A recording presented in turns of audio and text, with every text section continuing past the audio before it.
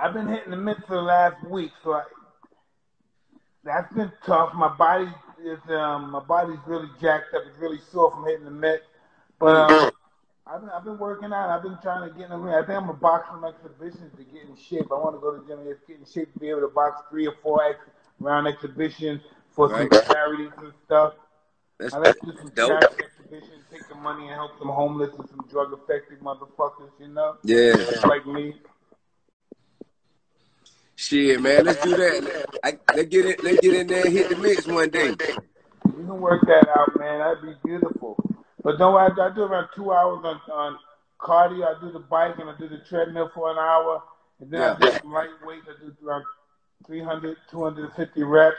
And then I start my day with the boxing. And then I go in there and I hit the mitt for like 30 minutes, 25 minutes. Try to get in better condition. Right. Got your timing back together? No way, but I'm starting to put the combinations together. Oh, my body's in pain. I feel like 3 guys kicked the shit out of me.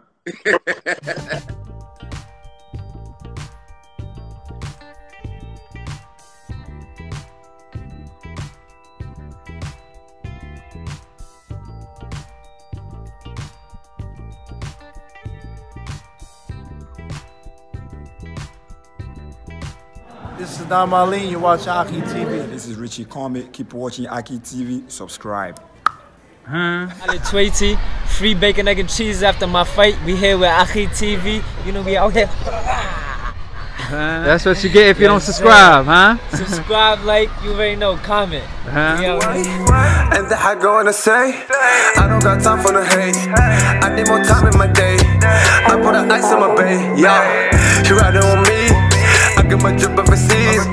Niggas are